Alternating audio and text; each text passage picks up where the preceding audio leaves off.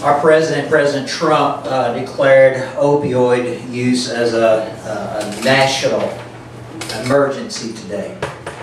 And it is that. And so, sure there's people listening this evening who is perhaps struggling with addiction or has someone in their family, some friends, some co-worker, some neighbor that they are aware of that is struggling with addiction. In the midst of tragic news, that news being 4 people in our state die every day from overdose, 1,404 in the state of Kentucky last year. That number continues to increase. In the midst of bad news, there's good news. Jesus said, I have come that you might have life and that you might have it more abundantly. Good news is treatment does work. Families are healed. Life becomes all that God intended it to be, even for those that are in addiction. The 2 people that are going to share tonight are 2 people that I just respect so very much. They're 2 people whom have powerful testimonies of God's transforming work in their lives. Eddie is our outside operations director for Isaiah House. We are a residential substance abuse treatment facility in Willisburg, Kentucky. Joanna Early works in our public relations department. But they're 2 people who love the Lord and 2 people that are used the Lord every day by their life's example to be a source of encouragement to those struggling in addiction. So I'm very proud to introduce Eddie and Joanna Early. Thank you, Brother Mike. So I guess the way we'll go about this, Joanna and I have gave our testimony time and time again, and you know, it's always somewhat similar, like it's ever changing, but the basic part of it is always there. But I guess you want me to go, and we have fun with each other. So if we cut up with each other as we do this, bear in mind we've been married for almost 25 years, and we had that, I guess, that right to do that now. But that's a testimony in itself. When I was about, and I don't like to talk about the bad things because that takes away from what God has done, and my time to talk about how good God is. But without telling you some of the bad, it's hard to understand how much God has worked in our lives. Amen. So, in a nutshell, or in a quick part of it here, I'm going to go over the early parts of it, okay? And you jump in whenever you want to talk about your end of it. But I was raised in a good home. It wasn't a Christian home. My dad was a functioning alcoholic. He provided for us. He took care of us. He was a co-liner for 30 years. We didn't want for anything. We had what we wanted. I was blessed as an athlete all throughout my early years. That same blessing was somewhat of a downfall for me because I always ran with an older crowd. And because I started running with an older crowd, I started doing a lot of the things that the older crowd was doing. And by the time I was 15, I was already dabbling with alcohol and marijuana, and as I got a little bit older, things progressed. One thing that I talk about somewhat at times is how I became the older crowd that was leading some of the younger people along in the same bad direction. I went off to college. I'm going to jump in here at some point. Not background before you go into all that. Okay, go ahead. little bit of my background is I was raised in a Christian home. We went to church every time the doors was open, lots of love in my home. So very blessed in that way. I went into high school and was known as the good girl. Don't ever offer Joanna drugs or alcohol because that's not her thing. She will not partake. By the time our senior year rolled around, I guess I was kind of tired of being the good girl. So I started dabbling a little bit and drinking and smoking marijuana. That didn't go very far. After we graduated, Eddie and I were high school sweethearts, and after we graduated, we parted and went our separate ways. And during that time, the summer of my high school graduation, I started seeing a young man and got pregnant.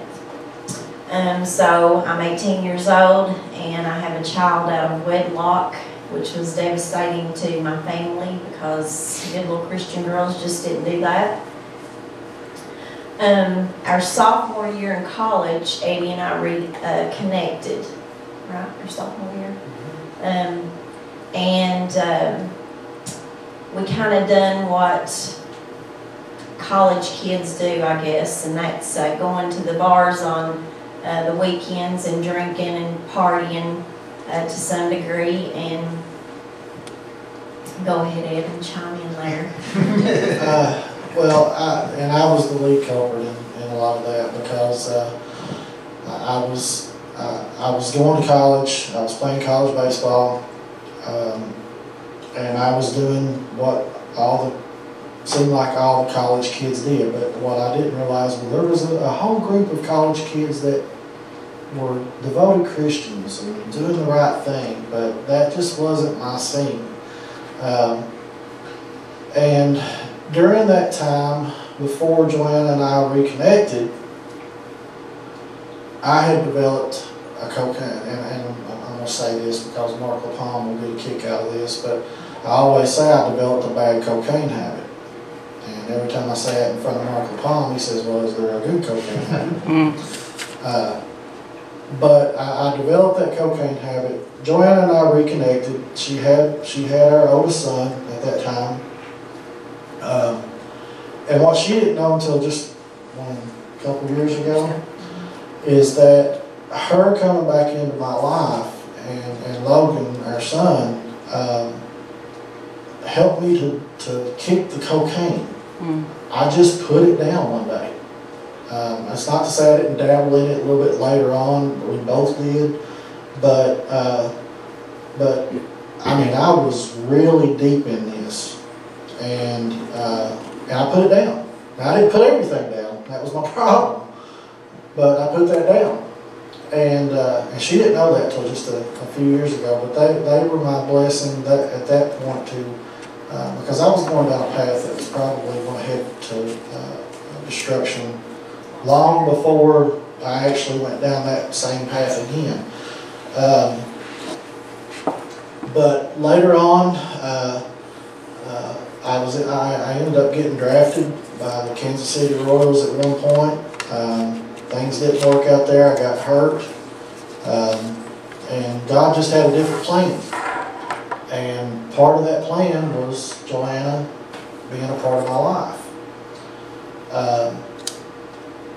We ended up married in 1993. Mom came 2 more babies. 2 more children, beautiful children come along. We were blessed with all the worldly things. I had a job that basically was almost a 6-figure job. We had 2 different homes at one point. We had whatever we wanted. Our kids had whatever they wanted. But we had something we didn't have something that should have been there all along. And we didn't have the Lord. So all those other things really didn't matter. Now back then to us, or to me anyway, she knew better because she was raised differently than I was, but to me, I thought everything was great. I thought the world was right where it was supposed to be. And I always had a void. Yeah. And for years and years and years, her family and her, you know, they would say, you know, you need to go to church with us. You need to go to church with us. And my standpoint on that always was look, I'm not going to go to church on Sunday and live a different life Monday through Saturday. When I go, I'm going to be committed, and it's going to be, you know, with everything in me. So all through that whole process of going through college, us getting married, the addiction part of things were still in play. I was always, I always drank, I always was smoking some kind of marijuana and just different things. And in 1999, I was in a bad car accident. And I was diagnosed with lupus. Yeah. After our third son was born. He was about 6 months old, I think, when I was diagnosed. And that's kind of when things all started to really go downhill. What I didn't know is that Eddie had been prescribed Percocet, and what he was doing on the road was using the Percocet, and a friend of mine had introduced me to Oxycontin. And what he didn't know is that I was doing the Oxycontin at home. And so for about 4 months, 3 or 4 months, I kept that hid from him. And I thought if I can just talk him into doing what I'm doing, it's gonna, if we're both in it, it'll be a lot better for me. That was my thinking in it. So I finally talked to him, and he was never, I thought at the time, a big pill taker, and I didn't know that he had already been dabbling in it himself. So we were having the drug dealer come to the house and deliver massive amounts of dope to us. And that went on for how many years? Till the money ran out. Well, until we went a different direction and started with the IV. Yeah, everything just continued to progress like most drug addictions do. And we went from doing a little to doing a lot to doing unearthly amounts of pills in just a day's time, to graduating, what people want to call graduating, to using needles. Something that we never thought we'd ever do. I mean, I've had blood drawn before all that happened and passed completely out. I was scared to death of needles. Never thought we went down that road. But we did. And before long, all those things I told you a few minutes ago that we had, the homes, the money, the cars, we were basically living in an apartment in the projects with no electricity. Right. And that's kind of in a nutshell. There's a lot of story in between that, but that's where it led to. So we had lost all those worldly things. And then what it started to do and was doing in that whole process too was it was starting to take its toll on our relationship. So, like most drug addicts, when the money runs out, you find other ways to get it. And 99.9% of the time, that includes some kind of theft. So, I'm going to go through this real quick. I've done 3 years in prison. I've done a combined total of 60 months in county jails or prison, both. I still currently, to this day, have a 15-year prison sentence hanging over me that I'm on probation for about 7 more months. Because I want to get into some of the jail parts, because that's a big part of. Well, during that time, let me go backwards. During the time that I was in prison, Joanna and I finally separated, and she couldn't deal with me. I couldn't deal with her. We were toxic because when we were together, we hurt each other in some form or fashion. So I've been arrested a total of 14 times. And each time that I was arrested, I look back on it now and I realize God was saving my life. At the time, it didn't feel like a blessing. But now I look at it and I say, each time that I was behind that door or behind those bars, that was God's way of saving me. And one particular time that I talk about a lot is I was in my living room one night. Joanna had left. She got mad and left. And I dropped to my knees. And again, I told you all, I was not raised in church. I knew enough to be dangerous. I didn't know the ins and outs. But I dropped to my knees and I said, God, you've got to do something, please. I said, either go ahead and take me on out of this world or do something. Well, lo and behold, 2 weeks later, I was in jail and I stayed there for the next 28 months. And I didn't realize it until now or a few months or years ago that was God's way of saving me. Because had He not put me there, which I put myself there, but had that not happened, I probably wouldn't be sitting here talking to anybody today. And there's a part that I'm going to get to here in a little bit, because I'm going to tell them about the story about when we went to Harlan County that day. And every time that I've cried out, God showed up. Amen. And the one thing that people need to understand is when things seem their darkest, that's when God's light shows through the brightest. Amen. And I have seen that and lived that multiple times now. So, you got to get in here at some point. So anyway, Joanna and I, we separated. I was in and out of prison. Take a breath.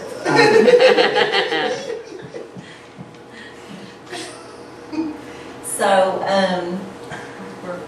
I was in prison. we had separated and gone our separate ways, and me and Eddie, even though we were apart, we always found a way to check on one another. There is a connection between us that I can't even explain. We were apart, but we always wanted what was best for each other. During that time, I thought I had cleaned up my act, so to say, a little bit. I had gotten off the needle and started college again, and went right back, found myself back in a bad situation and was doing massive amounts of drugs, and told myself that I was okay because I wasn't using the needle anymore. And so there came a time that Eddie decided that he needed to get help, and you can pick up there because that was when your court case started up. Yeah, and that's one part I wanted to talk about. So I got arrested again. I was on probation, and I was looking at going and doing a lot of jail time, and I was waiting for what they call a revocation hearing. Normally that means you're going to prison.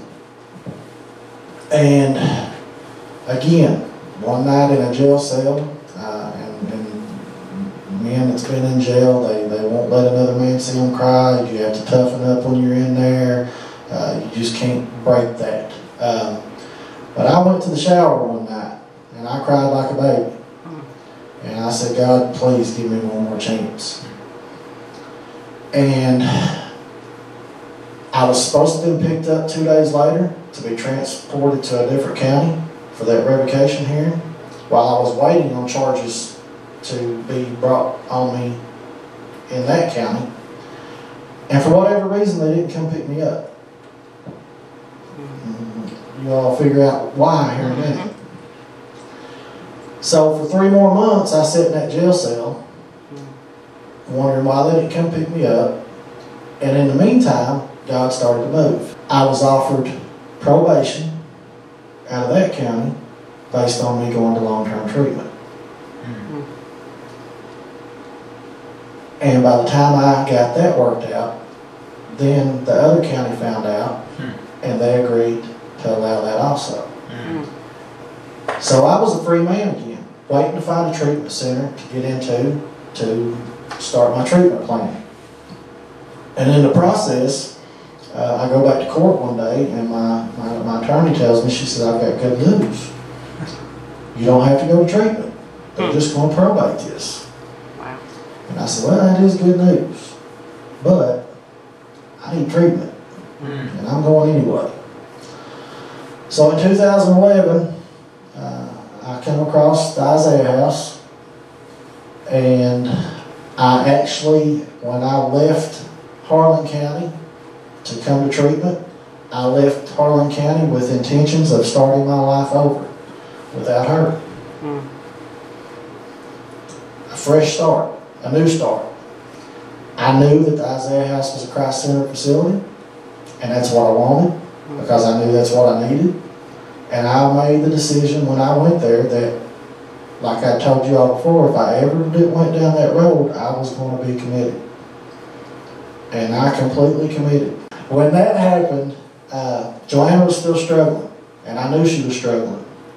Every day that I seen her or ran across her or something like that, I could see it. I would tell her I knew she was struggling, and she was in denial so bad it wasn't funny. But when the day that I got to the Isaiah House, I made a determination that I wanted our kids to have their mother and father sober. I wanted our kids to know who we really were. Whether we were together or not, they deserved to have their mother and father. So I started praying a prayer every night. And I prayed this prayer.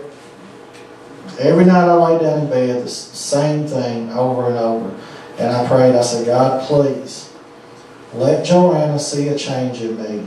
Give me 6 months and let her see a change in me, and let her want that for herself. So I started going through the program. I continued to go through the program. I continued to pray that prayer every night. I continued to do everything I could do to learn more about the Lord and become more obedient, and my faith started growing. There was things that happened during this time that a lot of people probably would have just folded, but my faith was strong at that time, and I started getting to go home. And when I was coming home, my kids knew I was coming home, so she automatically knew I was coming home. So I would see her, and I never really did go to her and preach at her or anything like that. I just tried to encourage her and show her the love of Jesus. That's all I knew to do. So I come into the Isaiah House on May the 20th, 2011. And I got to go home the weekend, actually for some reason the weekend before Thanksgiving. And walked in the door to see my mom, and just for a quick tidbit, her and my mom did not like each other at this point. Okay? She's my best friend now.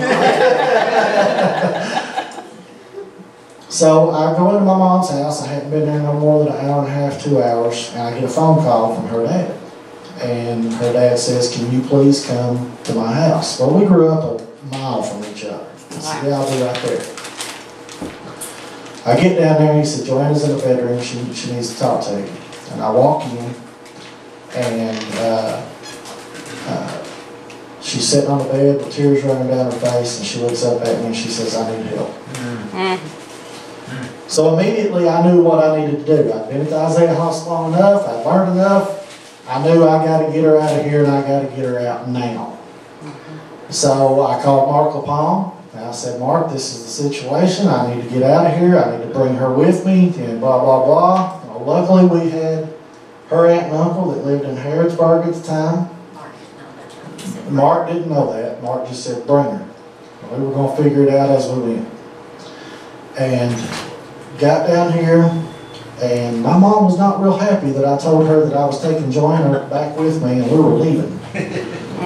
So we get in the car, we leave, The next day, the first phone call I made, and Mike can attest to this because he probably knows better than anybody. The first call I made, I got her in. That is unheard of. That's a God thing. That's God opening doors and making ways when there is no way. So on November the 20th, 2011, 6 months to the day that I started praying that prayer, Joanna went into treatment. Amen. Yes. And we continued our treatment and went through it, and I'm going to let you pick up and tell them where I screwed up. So my program was 6 months, and when I got there, I actually had rededicated my heart to the Lord before we pulled out of Harlan County that day. I got to the treatment center, and I just began to pour my heart out to the Lord because, like I said, I grew up in a Christian home. I knew all about Jesus. I had seen His power and how He can heal and deliver. So I felt a little bit emotional. It's all right. And deliverance is what I received.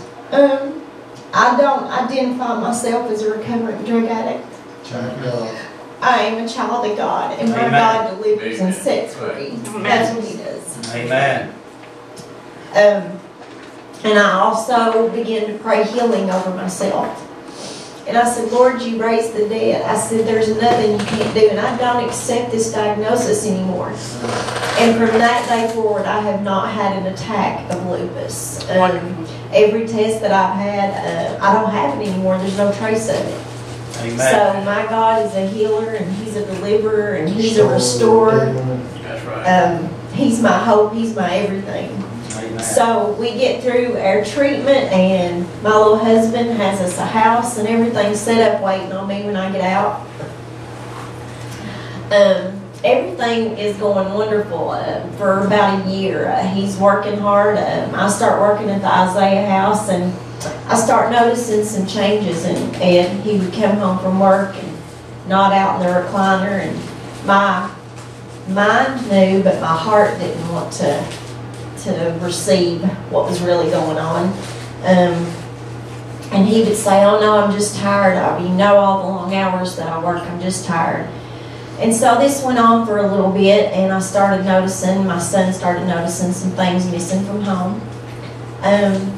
So I told him one day, I said, there's some things that Bub's missing. I said, and I'm getting ready to call the police department. I said, and I'm going to file a report, so if you know anything about it, you need to tell me about it now. And he was like, oh no, I think you should go ahead and call. And in my mind, I'm like, oh, I know you did it, and you're willing to go serve 15 years. See what drugs will do to you, man.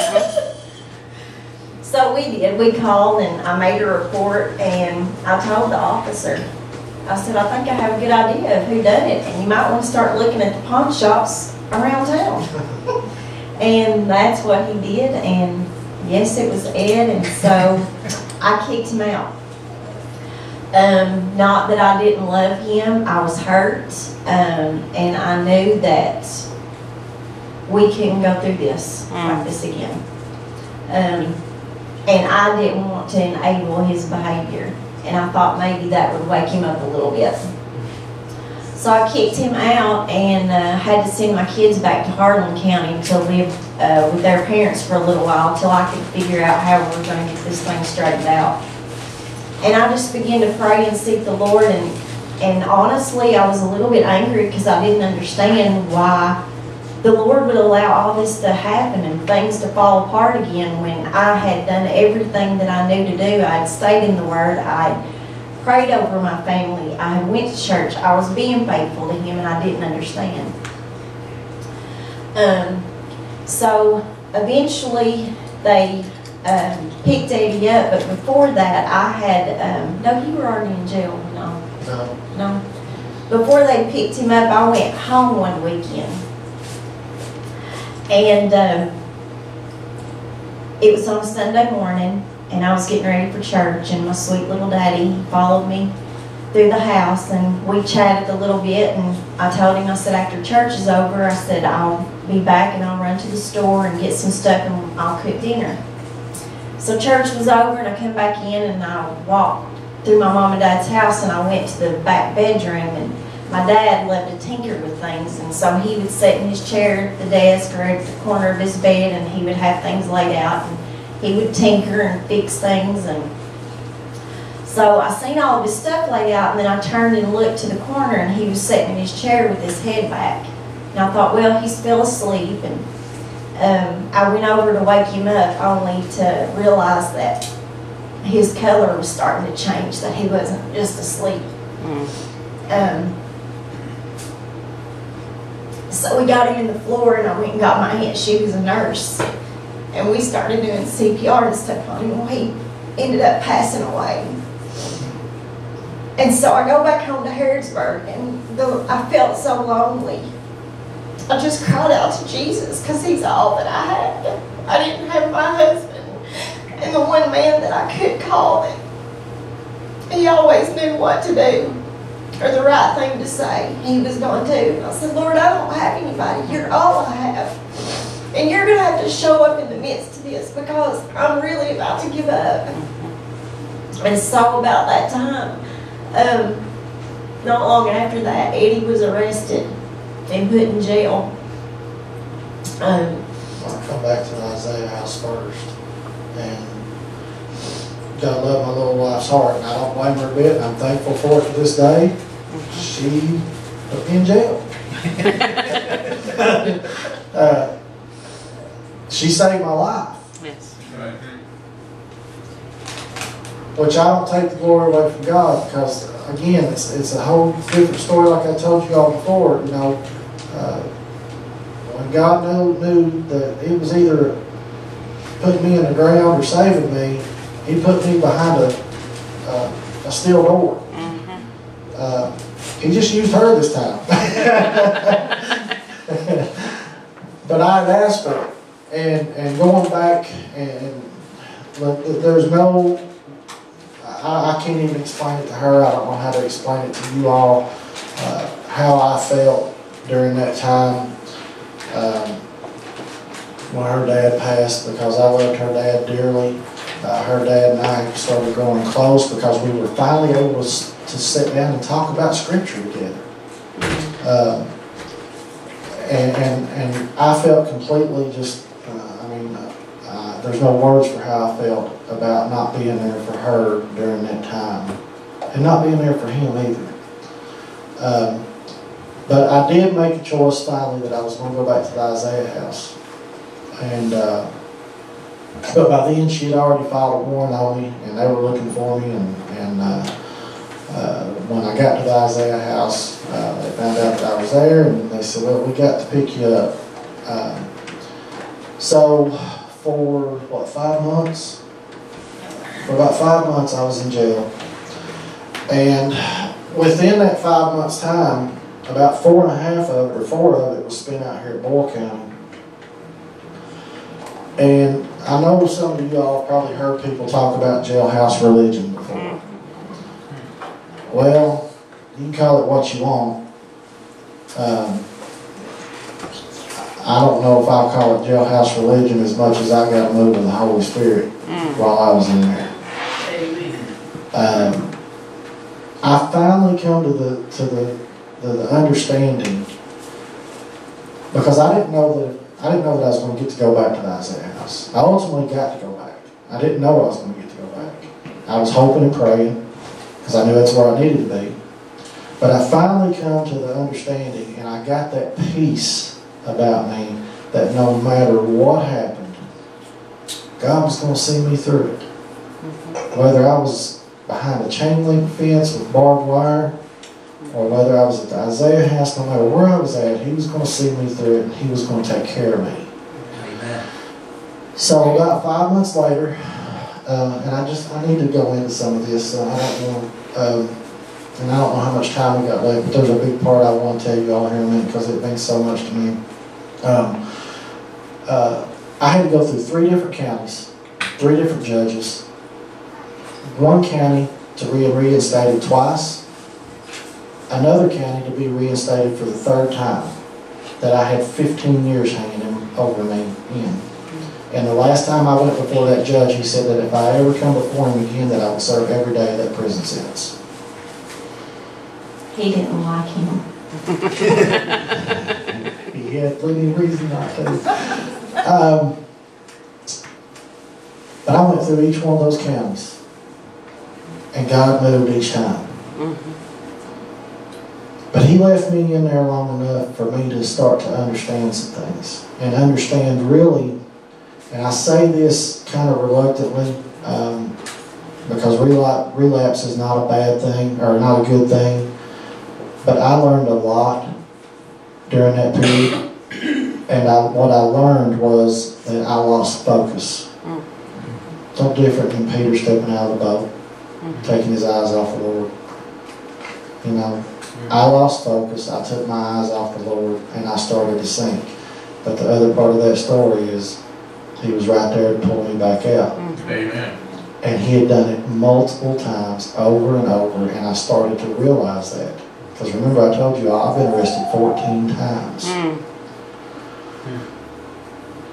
So, I get through all those counties, and I go to that last one, and that judge is looking at me, and he looks at me and he said, look, he said, what makes you think that going back to the Isaiah house is going to do anything different? And I didn't know what to say. And I had prayed before I went up there because I knew he would give me an opportunity to speak. And at that point, I'd already been told, he is not going to agree to this. You are going to prison. And I had prayed, I said, Lord, just give me the words you want me to say.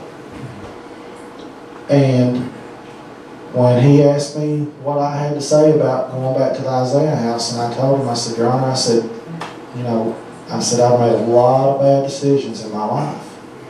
I said, but there's 3 that I know were right. I said, the first was giving my life over to Jesus.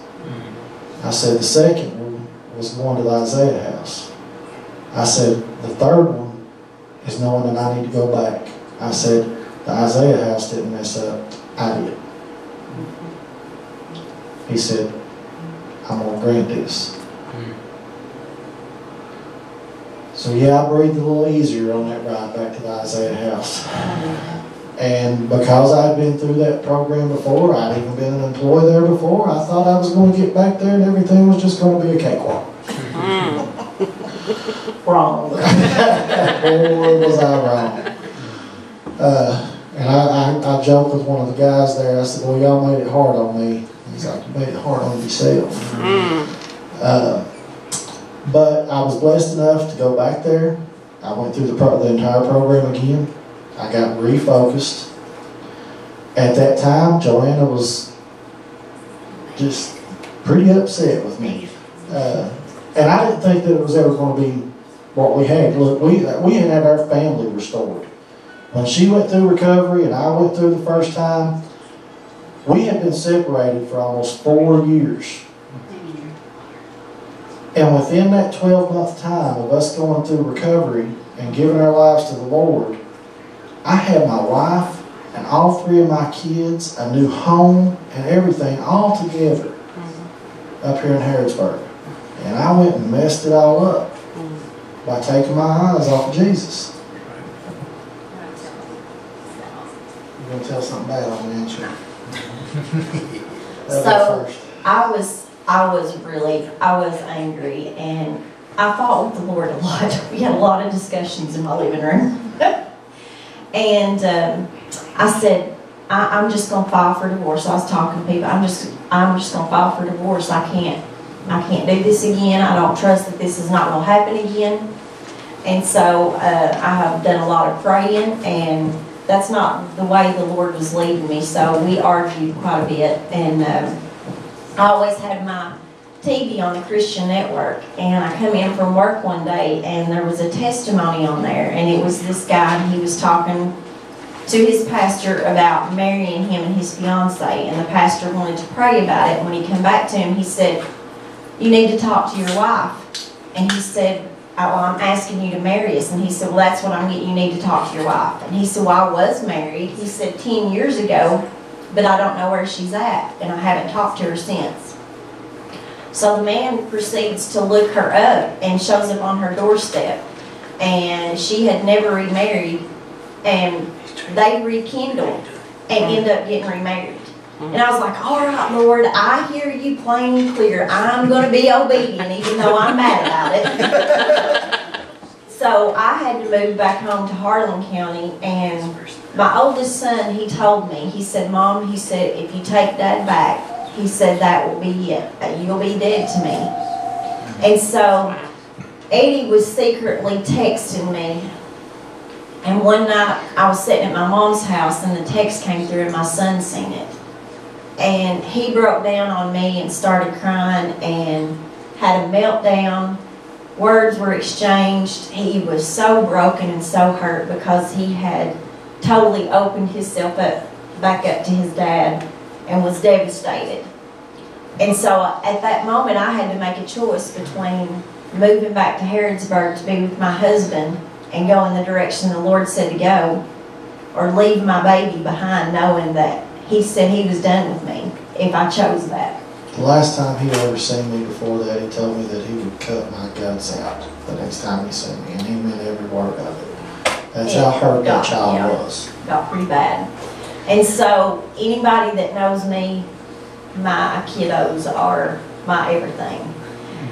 But I made that choice to follow Jesus because I know that His Word tells me that He has plans to prosper me and not to harm me, and plans to give me hope in the future. Amen. And so I moved back to Harrodsburg, and 3 months go by, and anybody that's a mother knows that's a long 3 months when you're grieving your children. No phone call, and this is the kid that I had when I was 18, so we'd grown up together. And one day the phone rings, and it's him, and he says, Mom, I'm going to be down that way. Would it be okay if I stop by? Sure. I got off the phone, and I was like, I felt like the prodigal son was coming home. I got all these groceries, and I'm fixing everything. I knew She found out he was up that way to buy a gun. And then the devil started, he's coming to show you the gun he's going to use to kill his dad. So I was tore up and excited all day long. So he comes, and Eddie gets off work and has no idea that he's there. He walks through the door, and Logan's talking to everybody in the house, but not saying much to his dad. And he gets ready to leave, and he goes to walk out the door, and he looks at him, and he says, bye, Dad. And I knew at that moment that God was stirring something up. That's right. And so today, our family has been restored a second time, and that son is 26 years old. He just moved out. He moved back in with us, and him and his dad got to know a relationship like they've never experienced before. Praise Amen. the Lord. Amen. So I always use that story, that story as a story of grace. You know, I've been shown grace a lot of times, but I've had my family restored not once but twice, and there ain't one person that can do that. You know, That's right. and that's why I try to never take any of the glory away from what God's done in their life. And that's why sometimes I worry about these testimonies, because you talk so much about all the stuff that you've done and not enough about what God's done. That's right. But for us, a lot of times you have to hear what we've been through to understand how far God's come through. So the part that I was trying to get at, and I know we're probably getting close on time, but I had went back to the Isaiah house, and Joanna had moved back. Everything seemed like it was going good, and I get a letter in the mail from 2 different courts saying that I've got revocation hearings again. And I think, how can this be happening? You know, I've done everything I was supposed to do. I'm doing everything I'm supposed to do, and here this is happening. So I had to go all the way back to Letcher County, the bad one, the one where I've been reinstated for 3 different times, and go before that judge again. Well, he congratulated me. Turns out it was just a review hearing to just make sure that I completed what I was supposed to do. Harlan County wasn't so nice. So I have to go to Harlan County about, what, a week after that? And I had become real close with a gentleman in Harrodsburg. We were having Bible studies at our house all the time. I thought the world of him. He was just when me and him could sit down and talk about the Word, I learned so much from him. And he looked at me a couple days before and he said, "Do you mind if I go with you?" And I was like, "Well, if you want to go see the mountains, we'll take you to the mountains." So we take off. Head that way. I had worked all night long. And I leave out of Harrodsburg at what, 8 o'clock? So I'm rushing to get there. I get to Barberville and I get pulled over. And the police officer proceeds to write me up for everything he can possibly find. And I'm thinking, here we go. You know what I mean? So it was the devil was just trying to come at me so hard that day and take my focus away again. Right. So we get to Harlan County and the courthouse is closed. And I think, are you kidding me? I've worked all night long. I just drove 3 hours, got 15 tickets on the way. And nobody let me know that this courthouse is closed today? Well, turns out that had a death. One of the court workers had died, and they had shut the courthouse down. So I was like, look, I got to get this taken care of while I'm here. So I go over to the county attorney's office. They're closed. And I think, what's going on? So I tell my wife, because my mom met us down there, I tell her and my mom, I said, look, let's go out, because we had to drive a little ways. I said, let's go out to the public defender's office. I said, and see if I can catch somebody out there and get this took care of. So we get in the car. She rides with my mom. Her and my daughter ride with my mom. And the guy that was with us rides with me. And when we get in the car, I turn around and I look at him. I said, you know what? I said, this is the story of my life. And there's a point behind that. So we get out to the public defender's office and they're open. I walk in, I thought, okay, I'm going to get this straightened out. Everything will be done. Go back home when everything's done. Walk in. Now I just went to Letcher County where it was so bad the week before, worried to death, and it turned out it was nothing. And I get to Harlan County thinking, okay, well, this ain't going to be anything either. It's just the same situation.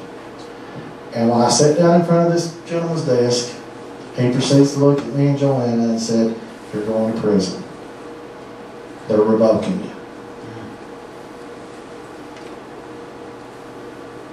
But about then, God showed up. There was a lady popped her head in the door and said, what did you say your name was? I said, Lee Early. She said, wasn't you at Letcher County last week? I said, yes, ma'am. And she handed the attorney something. She said, here, this was in your box. She said, I didn't know if you'd seen it or not. And he pulls that letter open and starts to read it. And he says, Commonwealth versus Lee Early, revocation hearing dismissed. So God showed up in a big, big way. Yeah. That's right. So the times that I talked about being in a jail cell and God showing up and things happening in certain ways, you know, it's times you don't see that. It's when you really focus on the Lord and you become obedient and your faith starts to grow, you start to see how God has really worked in your life, not just recently, but for years. Amen. So that whole statement when I got in the car and I told that gentleman, I said, you know what, this is the story of my life. That wasn't true. The story of my life is that every time that I needed God, He was right there. Amen. That's right. He showed up in a big way. But there's another part of that too, and I've thought about that after I've told this a few times. You know, God didn't show up. He's always there. Right. Right. I just had to reach up and grab Him. Right. That was the difference. I had to cry out. Amen. So, everything's good now. God's good. We live a blessed life. We've got 2 beautiful grandbabies, our 3 kids. All our kids are blessed. We're blessed. We're blessed to be able to work out at the Isaiah House and try to give back to others that have struggled and gone through similar situations as this. And Joanna wants to say she's my better half, but God's my better half. He's my better whole. This is a better way to say that. But we are blessed in every form or fashion. Amen. And how can you hear a testimony like this and not believe that there is a God? Amen. It is so good. To Because there's a all lot. times. That's all I said. If y'all want to break out in revival, we'll go through our whole testimony. Because we could be here for a week. That would be great. It take that long. But there's a lot of other things that we didn't bring up. Look, I've died twice. I've overdosed twice. There's other things that Joanna's went through. There's tons. Our testimony goes on for days, but the good part is our testimony keeps growing every day. Amen. And now it's growing with things that you want to sit and talk about. You want to talk about. You want to brag about. Amen. The thing is I don't mind talking about my past. I'm not ashamed of my past. I'm not proud of my past. But the only way that people know how far God's brought me is to hear about my past. That's right. That's true. That's right. And He's pulled me out of some dark places. We've got a song in the church that they've been singing here lately. One of the lines says that he's a light in the darkness. Amen. There's been some very dark nights and dark days that He was the only ray of light that I could see. And I'm thankful. I'm thankful for everything that I've ever been through, everything that He's brought me through, and everything that He gives me to